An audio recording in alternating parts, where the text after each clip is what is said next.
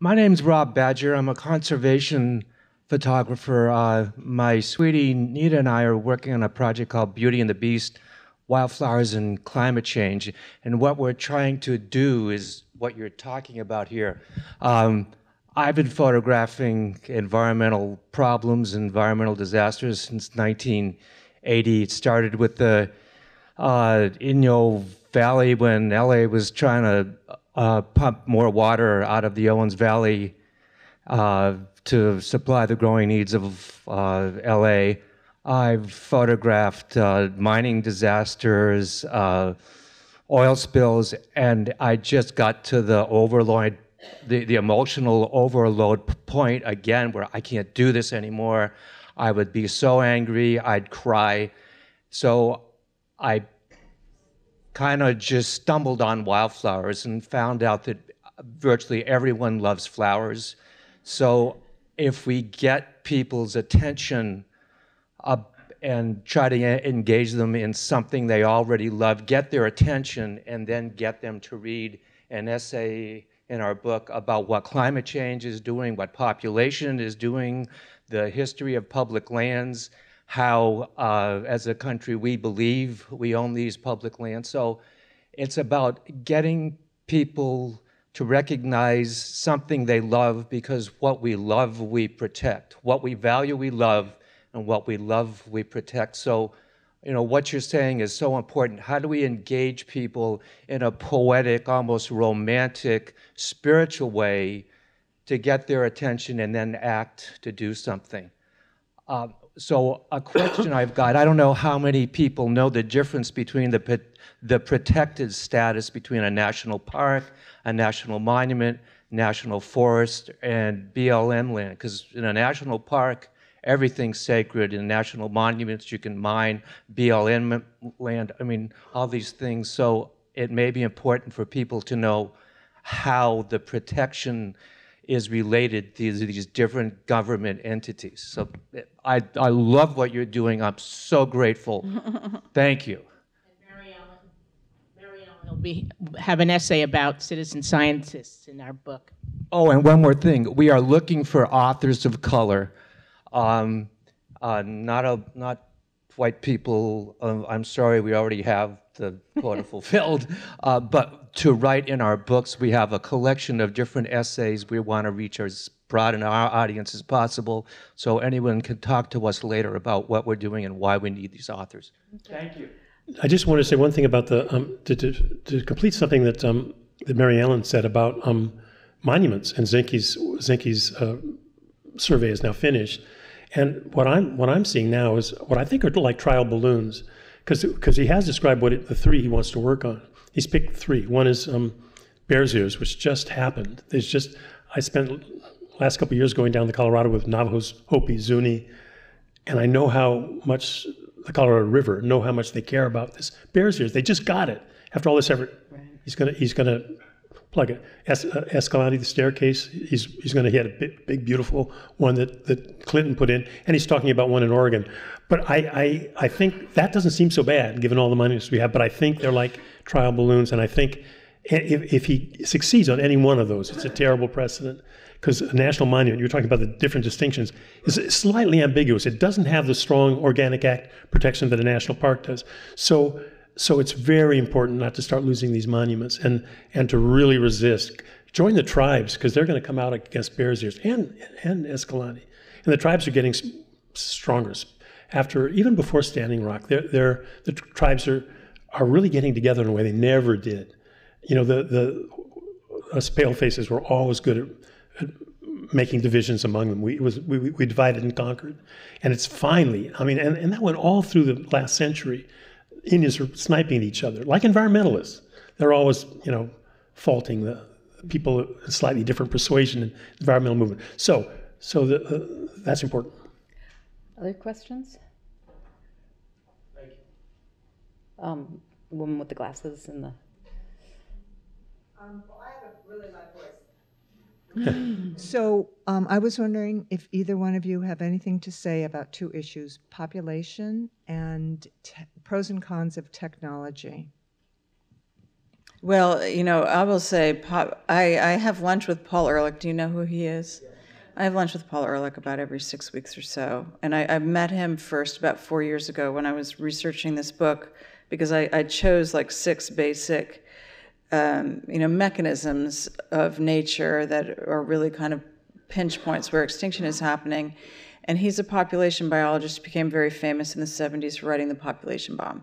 But he also is really famous as a scientist for quantifying coevolution, which is the way that plants, species co-evolve traits in tandem with other species. So the example that he used was butterflies and plants. They co-evolve traits together. The reason a butterfly is the way it is because of the host plant that it co-evolved with. So I'm asking him to explain to me, coevolution and how did you uncover this? And he very sweetly says, I will tell you about coevolution, but you must promise me that when you write about it, you will say that the real problem is overpopulation of humans and overconsumption of resources. And it's true. So I've asked myself all the time, like, what the hell is wrong with us? Like, why are we proliferating so much? This is bad. It doesn't seem adaptive. Like, there are examples in nature where you will have a boom in population, a population boom that then leads to a bust because the boom, like, they overeat their habitat and then the population busts. So we think we're so smart, right? We think we're so smart, but we're doing that. And I interviewed Richard Dawkins. Do you all know who he is? I interviewed him a few weeks ago, and he said something that has really struck with me. I've been thinking about it, which is that, we are perfectly evolved for the past. So he said, all of us are the result of a successful sexual reproductive act, right? But that is unusual. Like, going back, 100,000 years, most of what would be Homo sapiens or were Homo sapiens did not live long enough to complete a successful reproductive act. So we're still kind of behaving as though we were 100,000 years ago with this instinct for increasing ourselves. And so we're not adapted for the present or for the future. We're adapted for the past. This is a problem. So this is a huge problem because the way we're going to learn is going to be so ugly. And this is what I'm trying to, let's not learn it that ugly way. Let's learn it the better way, which is anticipate that this is going to happen and change our behavior before millions of people die or millions of people starve or things get even uglier than they are for many people. So technology is so complicated, right? Technology is tool making. It's tool making. A compass is technology. We are driven by our technology. We invent these tools that then change the way that we live. There's immense capacity for technology to do a lot of really good things for conservation. Like, there's now a way to do gene manipulation. So, for example, you could manipulate the genes of an invasive species and keep it from reproducing so that you could stop an invasive species from ruining an ecosystem without pouring any poison on anybody. So there's all kinds of things that technology can help us do, but technology is tools. It's not a plan, and it's not a comprehension of a problem. I also think that people always forget that there are trade-offs with every technology. I mean, you can do that with invasive species, but who knows what the downstream consequences will be. And that goes back to, I think, what you both were talking about earlier, which is this kind of hubris and arrogance that we can figure it out and anticipate all of the feedback loops in this incredibly complicated system that, we call planet Earth. And, I actually think your two questions are sort of connected in the sense that I think we've lost ground in our understanding in the society of those two things. In the 60s, in the environmental movement, it was a truism that if we do not solve this population problem, all these other things we're doing, preservation of landscape, clean air, clean water, it's all gone. This is the problem the underlying problem we have to solve. I think people were, especially in the environmental community, were much more aware of that then than they are now. And I think the same is true of technology. I disagree with Marianne a little bit on technological fix. I think we believed we had come to persuade people that there's not going to be a technological fix. It's a pie in the sky, and it's almost a dangerous illusion that we're going to get out of this by technology, because technology got us in this. And all these suggestions, an awful lot of them are not very good suggestions on how to get out of it. So I think there's a new belief in the technological fix. And I think it has something to do with how wonderful these toys are, this new generation. All these wonderful things we have, with these phones that do these amazing things, why not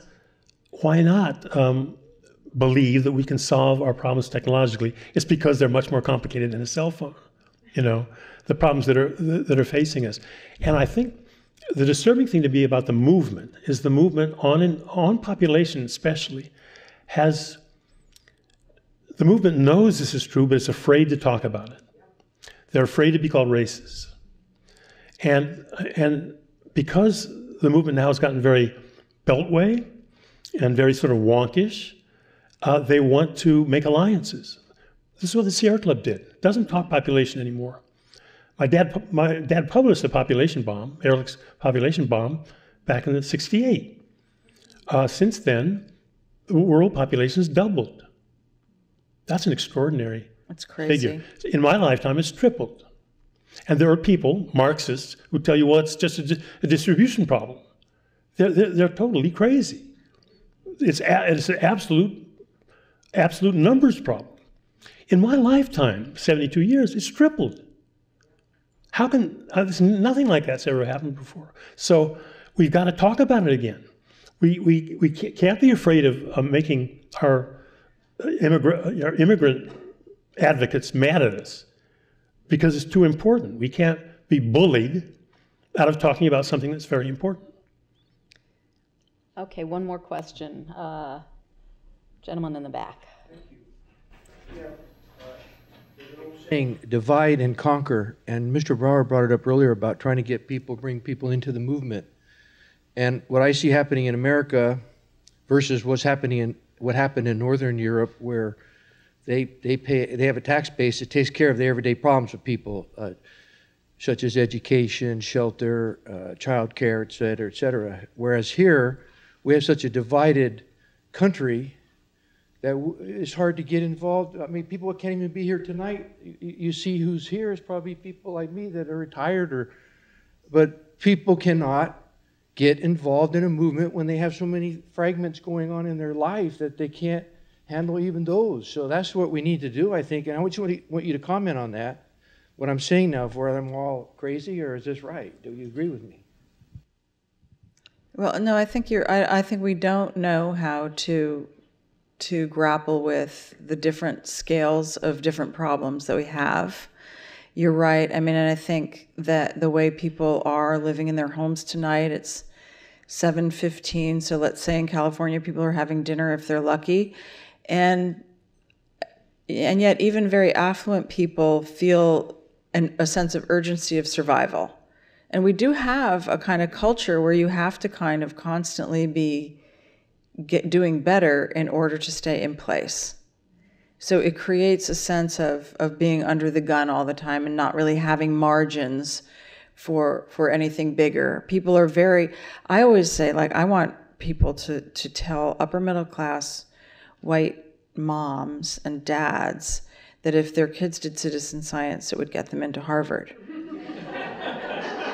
Because then they would all do it. Like, they're all running around the state of California all the time with their kids on soccer teams. What are they doing that for? They're not going to play professional soccer, and yet they're devoting their entire lives to playing soccer. So it's like this competitive advantage everybody's always looking for. Let's make, saving the environment your competitive advantage.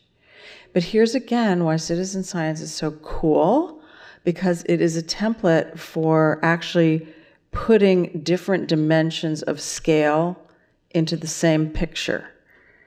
So wherever you're at, there's a way to conceptualize it and then communicate it. And it is technology that makes it possible. But citizen science existed long before technology. It's about direct observation. It's about you personally observing, making observations, and very importantly, making note of your observations. So, that's where my hope is, that we really do have the capacity that this, even the very, very cutting edge technology that citizen science is, it's big data science, actually has these very ancient roots in indigenous cultural, traditional ecological knowledge, and that we are finding a way to reintegrate some of the better ways we have of approaching an integrated life. But we have all these people, we have all these countries, we have all these nationalities. It's a lot to integrate, it's a lot to put together. One more question. What I'm listening to as creative writers is developing a style of emotional existentialism. That is where you Fair enough. personally confront the death issue, and that. In fact, that's how we become knowing human beings, because we know what will make us go on living and what will stop our existence. That's the three elements of, first we freeze, we observe to see if we're going to have to fight or if we're going to have to flee to live another day. Out of that, that confronting this coming mass death, Maybe. possible extinction of humanity, this is all on the table now. We have to, I just cut to the greater issue. I think we have to conquer, we have to defeat poverty, world poverty. That's the basic issue. Defeat poverty, control corruption. Corruption is always going to be with us, and abolish war, actually carrying weapons and killing another person, othering another, making them enemy.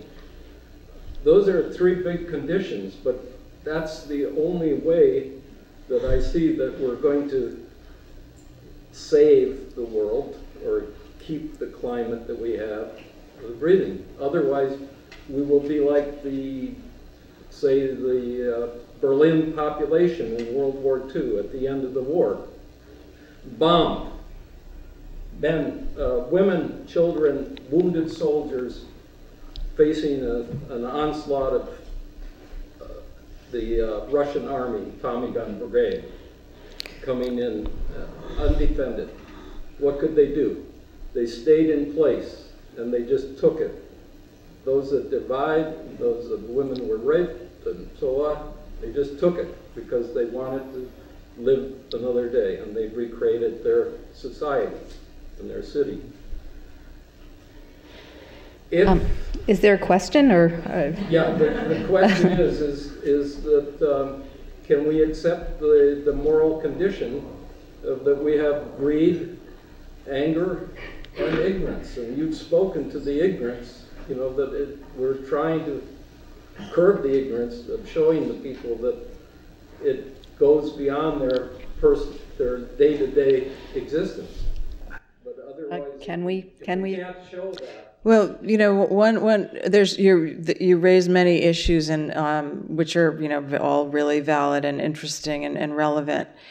In certain conservation biology worlds, the general view about what's happening is that it is seen kind of as inevitable, and I don't know if it is or not, that we're going to be putting like 2 billion more people on the earth by about 2040. And part of why that is because of countries that are impoverished, have people who have 10, 12 children as a way of hedging because that's how they've done it. Again, to Richard Dawkins' point, they're adapted to the past, not to the present.